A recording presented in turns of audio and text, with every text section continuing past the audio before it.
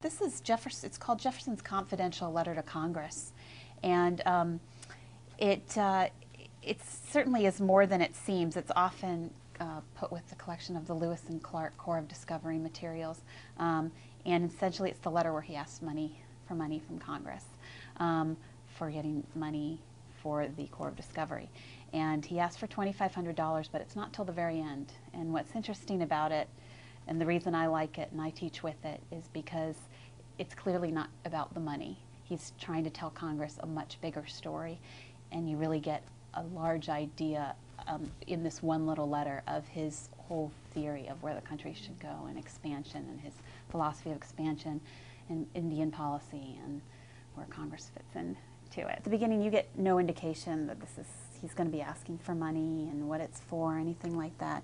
And but I think the most important phrase here is that he ends with the public good, because that's going to be a theme throughout the letter.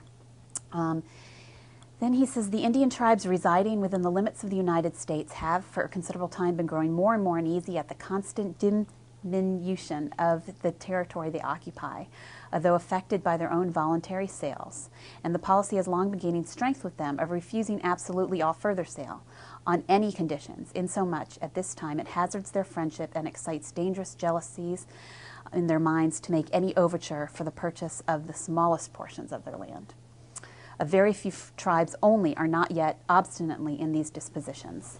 So basically he's saying that, you know, we've been purchasing land from these Indian tribes, and all of a sudden they're not very happy about it anymore, and they won't do it anymore. So we're going to have to figure something else out.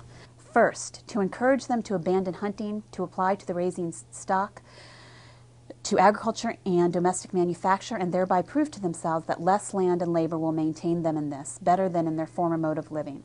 The extensive forest necessary in the hunting life will then become useless, and they will see advantage in exchanging them for the means of improving their farms and of increasing their domestic comforts. This is my favorite part of this letter, because it's basically trying to ask the Indians to do what